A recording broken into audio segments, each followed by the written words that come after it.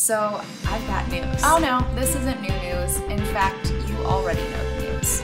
And you might even have felt the news. The market's done really well since April. I mean, like gangbusters. And if you've pulled out that 401k statement and you've looked at it, likely you're back where you were before COVID started. And maybe even you squeaked out a little bit more past that. That's great. What do we do next? You're in a prime opportunity to make some decisions, and so don't miss out on it.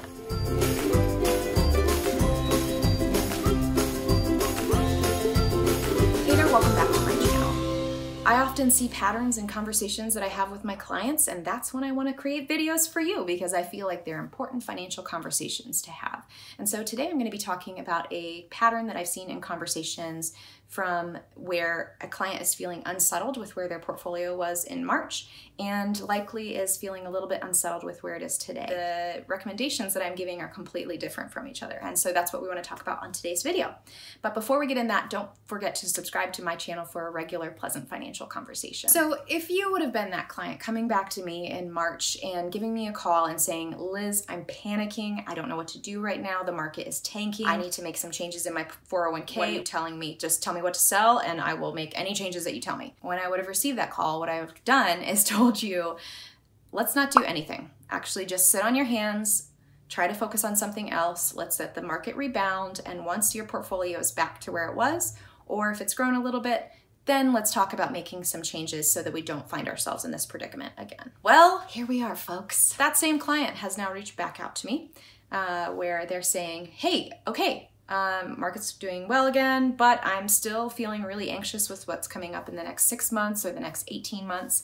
So what should I be doing now? So I'm not telling them to sit on their hands. No, we are making some actual portfolio adjustments because of two reasons. The first is that portfolios get way out of whack after a big market correction. So you might have portions of your portfolio that are too large or that are too small. And if they're out of alignment like that, just think of like your spine. If they're out of alignment, then your body can't move in the same way.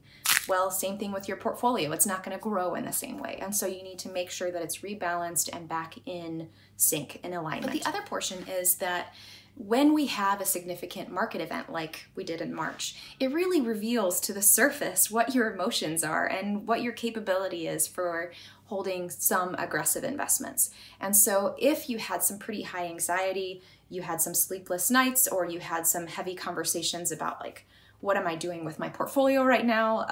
Is this all going away? Like all of the angst in that. Then now is a good time to revisit what's an appropriate allocation for me with my real true feelings about investing. Because when it's all sunshiny outside, we can all be fair weather friends of investments. But when the rain hits and the thunderstorm comes, well, that's when you really see how you should be investing. So now that the market has recouped, your portfolios have come back, it's a good time to lean into your investments to really make sure that it's right-sized the way that it needs to be.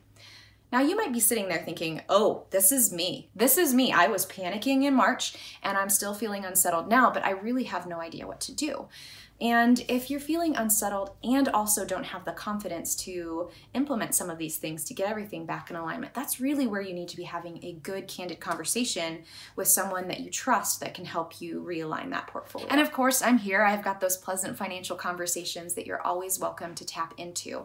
So what does that look like? If you're saying, hey, that's me, well, I'm getting ready to roll out a program that's going to help those who are ready to really engage with their finances. It's going to be fast-paced and a way for you to feel like really confident about what you're doing with your money, to make sure that not only your investments are realigned the way that you want, but that your money story is matching what you're doing in your day-to-day. So if that sounds intriguing to you, you're welcome to reach out to me via a private message, either on LinkedIn or on Facebook through the company page, Pleasant Wealth, or my personal page, Liz Hand. And we'll get that conversation going of what it would look like for you to start leaning into your finances, to start feeling some clarity about what's going on in your future, and to really feel good about what you're doing in the next 6 months. Go ahead and reach out to me on one of those platforms and we'll be happy to get into that conversation. All right, friends, that's all I have for today. Thank you so much for tuning in. I appreciate it as always. I hope you're staying safe. I hope you're able to socially distance, but also be outside and enjoy nature and all of the good things that nature has in store for us. But until next time, friends, you take care.